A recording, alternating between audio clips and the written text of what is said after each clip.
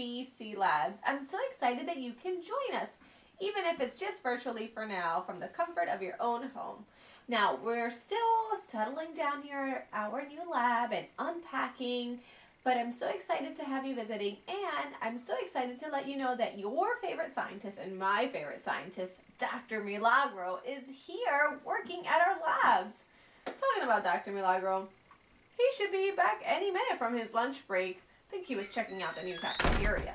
Hey, Dr. Rouge! Dr. Rouge! Hey, Dr. Milagro, how are you? Oh, I'm doing well. I'm sorry I'm late. It's okay. How was lunch? Oh, lunch was delicious. HBC Labs has the best cafeteria. Oh, man, I can't wait to try it. I haven't had a chance to go down there. Oh, you gotta try the chili. Oh. Oh, it was great. Did you have that for lunch? Yes, of course. It's my favorite dish. With beans? Well, they did have a lot of beans, but I promise I only had a little bit of beans. So you should be good. Well, I hope so. But anyways, Dr. Milagro, remember how we were talking about creating virtual visitors for the lab right now, given that we can't really have any live guests? Yes, and actually I'm still working on that invention. I think in about a week I should invent it. Okay, Dr. Milagro, don't worry. It's already been invented. So don't worry about it because our friends are here right now. Say hello. Where? Right there. Oh, that contraption right there? Yeah. Hey, kids. Oh, wow, so they can see me. Well, that's much smaller than the device I was inventing. I know, Dr. Milagro. Don't worry. I know your time will come where you'll come up with some wonderful invention. But for now, let's just focus on our visitors. Oh, sure. Well, friends, so we're so excited that you can visit us here virtually because, you know, we haven't been able to open up the lab to have guests during this pandemic. But, you know, Dr. Milagro and I have been discovering that while we're stuck at home or limited schedules here at work, we have had plenty of time to dive deep into the Word of God and do our favorite thing, which is science experiments. Oh, those are my two favorite things, digging into the Word and science. I know, Dr. Milagro. Hold your horses. Well, those are our favorite things, and that's how we've been spending our time, but we decided that in order to invite you virtually, we decided to do like a Q&A. We know that a lot of our friends, a lot of our kid friends are wondering about what's going on, or they might have questions about the Bible or about science.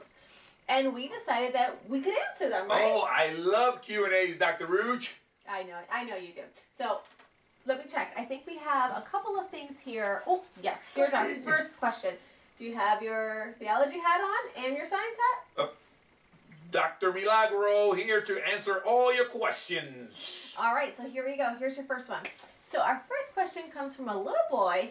His name is Samson. Samson. Oh, I love that name. Strong name. Yeah, he's strong and he's smart because he sent you a 2-for-1 question. Now, he's 6 years old, and he's wondering, Dr. Milagro, where did the coronavirus come from? And where did illnesses in general come from? Like, where did they come from anyways? Wow. Those are great questions, Samson. It's a great question. Well, since Samson asked in a two-part fashion, I shall answer in the same way, in 2 parts. So, Samson, first, the coronavirus. You will be surprised to know, Samson, that the coronavirus has existed for a long time. There are many different types of coronaviruses. There are? It's kind of, sort of like the flu.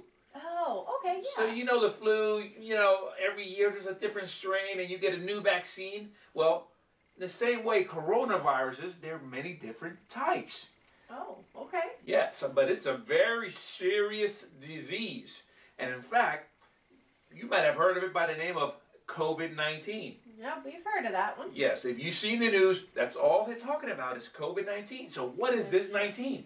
So the 19 simply is, Samson, that this was the coronavirus strain in the year 2019. Oh, that makes sense. COVID-19, yeah. Yes, but now, he also asked about where the diseases come from. Yeah. That's an excellent question. And you know, it kind of gets me all excited and reminds me of our time lab BBS a while back. Oh, Dr. Miller, hold your horses, because we're not time traveling. No, well, definitely out of the question. No travels right now. Well, Dr. Rouge, I really wasn't planning on traveling literally back in time. Oh, okay. What is very important, Samson, and all the kids listening, that we do go all the way back to the historical record of the biblical account. And I'm talking about creation. That is a long time ago, Dr. Milagro. Very long. So here's the deal. When God the Father created our very first ancestors, Adam and Eve, he created them perfect, and they were in a perfect world. A world with lush greenery, many fruits and vegetables, lots of animals. In fact, many animals that we know today to eat meat, like lions and tigers and bears. Oh, my. Oh, yes, you would say. Well, in that time, since it was a perfect world, there was no violence and there was no death. So they weren't eating meat. Wow, Dr. Milagro, that sounds like that would be so much fun to be able to play with all the cool wild animals without being afraid of getting eaten. Well, it was an excellent time. Imagine a perfect world. But something changed. A three-letter word entered into the arena, and the trajectory of humanity changed forever. Three-letter word? Like cat? Cat is a three-letter word, and I love cats, but no, not that. Okay. It's a word that starts with the letter S, like Samson. The sun. That was at the beginning of creation? Well, yes, the sun was there, but no, the sun is a star, and we like the sun. We're talking about the word bad. sin. Oh, sin. Yeah, that's really bad. So you see, kids, when Adam and Eve disobeyed God and ate of the fruit, sin entered the world.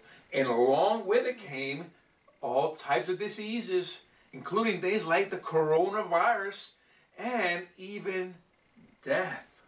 You know, we can go to the Holy Scriptures. Actually, the first book of the Bible, named Genesis, in chapter 2, verses 16 to 17 says, "And the Lord God commanded man, saying, You may surely eat of every tree of the garden, but of the tree of knowledge of good and evil you shall not eat. For in that day you eat of it, you shall surely die."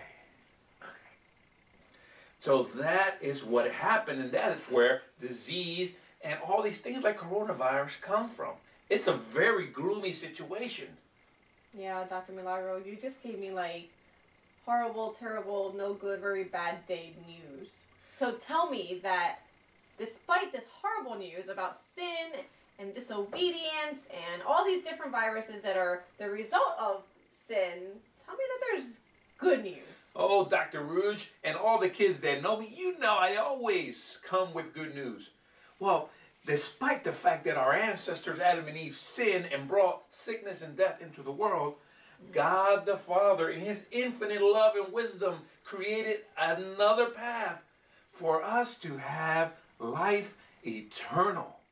I know what you're talking about. And kids, I'm not talking about physical life, because by virtue of Adam's sin, we all must die. That's an unfortunate truth.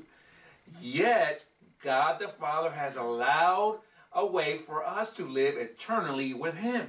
And you know how He did this? By allowing His Son, who's known as the second Adam, to come into this world. In fact, Gospel of John, chapter 3, verse 16 says, "For God so loved the world that He gave His only Son, for whoever, not some people, for whoever believes in Him shall not perish." And you know what perish means? Yeah, to die. To die. So kids out there, perish means die. But whoever believes in Him shall not perish, but have eternal life. That is the good news.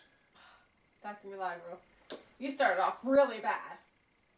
Sin, disobedience, disease, that was horrible. But I'm so glad that you're finishing on a high note with the good news of Jesus. That is amazing. Amen. How glorious it is. And I'm so thankful that we can have hope in Jesus. Amen. Well, this is exciting. I love Q&As. well, friends, I hope, Samson, that we answered your question and that you're feeling a little bit better and a little more knowledgeable on all things science and all things God. Now, that's it for now. So this is Dr. Rouge and Dr. Milagro from HBC Labs. Can't wait till the next time. Don't forget, you can email us your questions, and we can't wait to answer them, and we hope to get to all of them. Until next time, bye! Bye-bye!